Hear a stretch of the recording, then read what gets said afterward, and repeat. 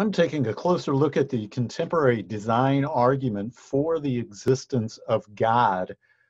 What do contemporary philosophers have to say about the existence of God, taking into account a teleological type of argument, but using contemporary information from science?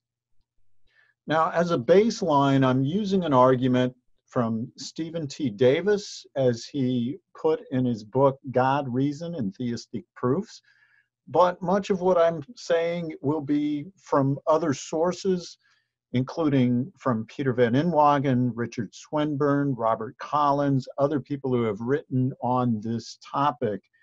And so, of course, bottom line is I'm responsible for any mistakes, but I'm following the reasoning of many other philosophers as well as Davis. Okay, what's the overview? What's going on here? Well, normal teleological arguments, the classical versions, are looking at biology primarily, but the contemporary design argument, the focus is on the general order of nature, the fine-tuning of the universe as a whole for beings like us, for creatures like us to exist. So the basic idea is that regularities and physical constants are extremely fine-tuned to allow for life to exist. And the best explanation of that fine-tuning is an intelligent designer of the universe, who would be, of course, God.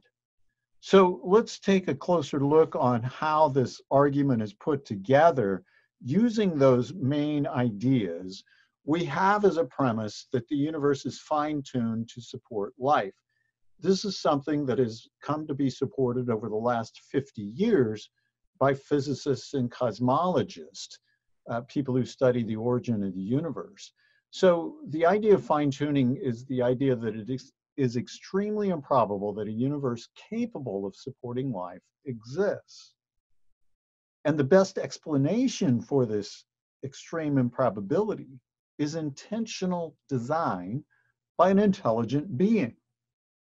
And of course, we conclude from that that the universe was in fact intentionally designed by an intelligent being. And what else might we be talking about but the being we know as God? Now, premise one is supported by facts about the universe and other scientific developments in various fields over the last 30, 40, I should say, even 50 or 60 years. And the second premise is based on the obvious need to explain this improbability. Whether or not it needs explained is something we would pick up in a second video on criticisms of this design argument. Now, put it into context into other arguments for the existence of God. Here we're talking about general physical fine-tuning as found in physics, astronomy, and chemistry. These are the things that are emphasized in the contemporary design argument, or the CDA, over biological complexity, which might be explicable by evolutionary theory. And so there are few, if any, appeals to specific design purposes. So the traditional or modern teleological argument, that of Paley, for example, appeals to the structure of the eye as if it were designed to see by an intelligent being, right? That's the idea behind the modern teleological argument. Knees that are designed to bend so that humans can walk around. Those kinds of things. This argument does not make appeals to those kinds of things. Instead, it appeals to contemporary physics. Also, the structure of the reasoning in the CDA is different. The contemporary arguments are predominantly arguments to the best explanation, and the modern arguments are primarily arguments by analogy. Now, that's not to say we won't use some analogy to help illustrate the contemporary design argument. Okay, fine-tuning. We've mentioned fine-tuning, that the universe is fine-tuned. What does this mean? Think initially of musical instruments, like a guitar, something with strings, a piano. there is only a very narrow range of tension on each individual string that allows for the instrument to play music properly. So with a guitar, you have knobs at the neck to adjust the tension on the string. And if you were to just take a guitar that's tuned, but then hand it to somebody and tell them to randomly turn the knobs any way they want to, any direction they want to, give it a good twist, a full rotation or a half, whatever you want to do, clearly that will put the guitar out of tune. It will be unplayable, at least until it's tuned up again. Every other degree of tension, but that very narrow range, will put the instrument out of tune. So that's the idea of what we're talking about with fine tuning. We're using this idea that we find with musical instruments. And of course, other instruments have to be tuned as well. But I think it comes across more clearly when we're talking about strings, like we have with a piano or a guitar. Another background that sometimes I've found authors overlook and kind of skip over are the necessary requirements for living organisms to exist. The argument really doesn't work without thinking about these things. What does it take? What does the universe have to be like in order for a living organism to exist? What things are necessary?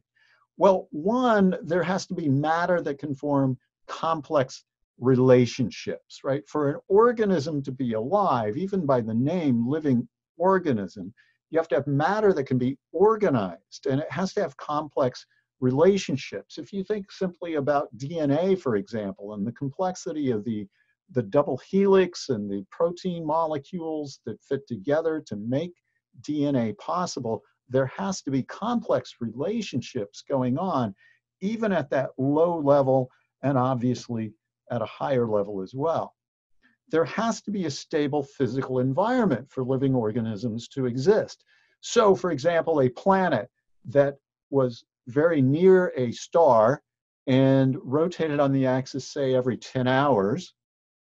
So you have 10-hour days, and it had a very little, if any, atmosphere. Such a planet would go from extremely hot temperatures to extremely cold temperatures rapidly, right? Day, night would shift every 5 hours. It would be an extreme change. Now, you can't have that for living organisms to exist.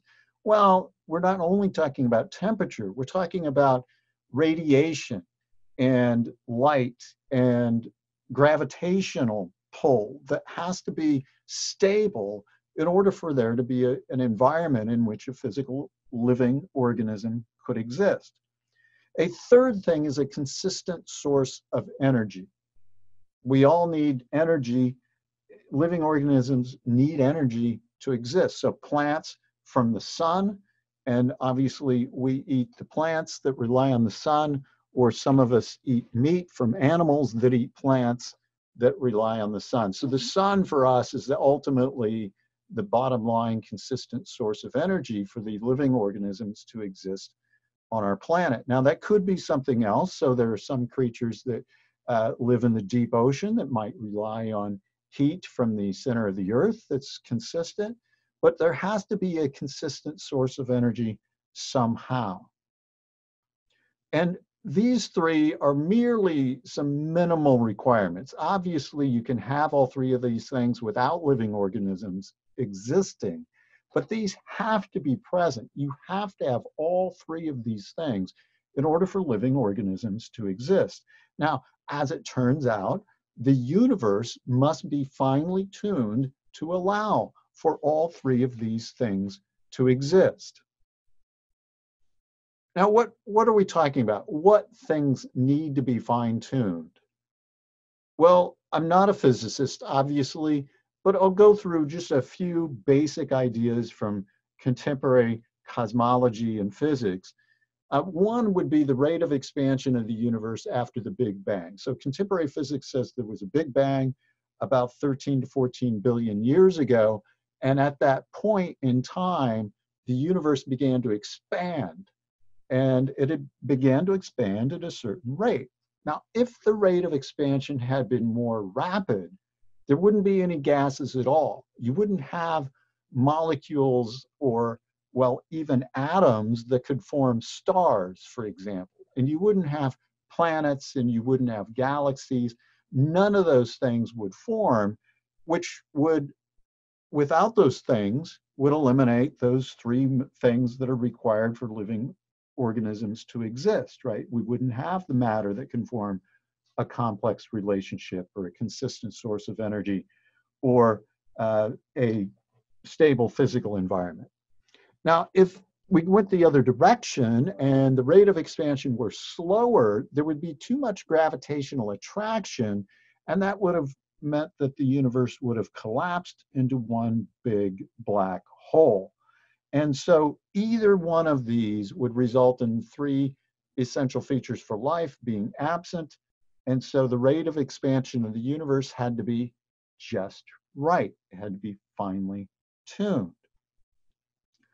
The strong force is another thing that had to be finely tuned. This is what holds neutrons together with protons in the nucleus of an atom and quarks within the neutrons of protons rather. And this strong force is obviously essential for atoms to work at all. And if it were stronger by 1% or more, you would only have heavier elements, if there were any elements at all, and you wouldn't have any hydrogen. And the problem there is without hydrogen, you don't have stars, you don't have consistent sources of energy. And if it were weaker by 1% or more, you wouldn't have any elements except hydrogen. And of course, if all you had were hydrogen, you couldn't construct anything, right? You couldn't have anything that's forming a complex relationship. So that would be problematic as well. The weak nuclear force is what's relevant for radioactivity, fission, and even more significantly, fusion. And fusion is the basis for energy from the sun. Now, if the weak force were stronger by just a little bit, we wouldn't have any lighter elements like hydrogen, and we wouldn't have any fusion-powered stars, which of course is going to be problematic for providing those three essential features that need to be there for living organisms to exist. Now, if it were weaker, all we would get was helium, and we wouldn't have those complex relationships that are required for living organisms. Isotropy, this is the fourth one. We'll quit after this one. We'll mention a few more, but this is the last one we'll go into details about. Isotropy is the level of evenness of the distribution of background energy or temperatures in the universe, the evenness of the spread of the energy and the matter throughout the universe. It varies by only 1 part in 100,000 throughout the universe. So, right, anywhere you look up in the night sky, you see stars. They're evenly spread out roughly. If we were to put this on a 10-point scale, you wouldn't have any readings even close to 9.9 or 10.1. It would have to be in that range of 10. And if there were more isotropy, things would be too spread out, right? The galaxies couldn't form. The early universe would have been destroyed by heat. If there were less isotropy, then things would be too clumped together. Matter would have collapsed into black holes, and that would again be an environment where no physical being, living organism could exist. Now, we've considered those four. There are many other things that are relevant that need to be finely tuned. The gravitational constant, the speed of light, the mass, the charge of electrons, other properties of subatomic particles. The list goes on. Some people put 15 things on the list. Other people put up to 50 things on the list that need to be just right in order for living organisms to exist.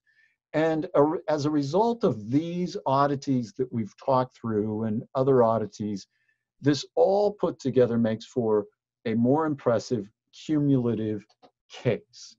And one way of thinking about this is this is something I think Robert Collins first came up with, but I've seen it in a few different places. It's the universe is kind of like a machine with 30 dials, each dial numbered 1 through 1,000, and each has to be set precisely. So like the first dial has to be set at 942, and the second dial has to be set at 37, and the third dial has to be set at 557, and so on and so on. And if you change the setting on any one of those dials, you mess something up so that you don't have an environment suitable for living organisms to exist. That's the idea. Now, if we take that math seriously, then the probability of a universe conducive to rational life, conducive for there being organisms like us humans, the probability would be 1 times 10 to the negative 30,000. Now, it is more likely, by far more likely, that you would win a Powerball lottery after buying one ticket 10 times in a row, consecutively, which obviously somebody would conclude that that was fine-tuned. In other words, you were cheating. Something is going wrong. You wouldn't get any payouts after doing that after 2 or 3 times because everyone knows that something's up. We'll explore those odds, probabilities, criticisms more in the video on criticisms and responses to the contemporary design argument. So you can watch that video next for more information.